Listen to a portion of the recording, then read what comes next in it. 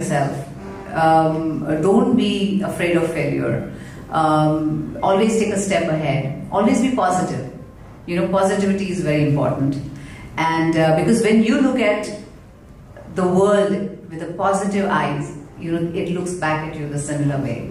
Like it mirrors what you're doing.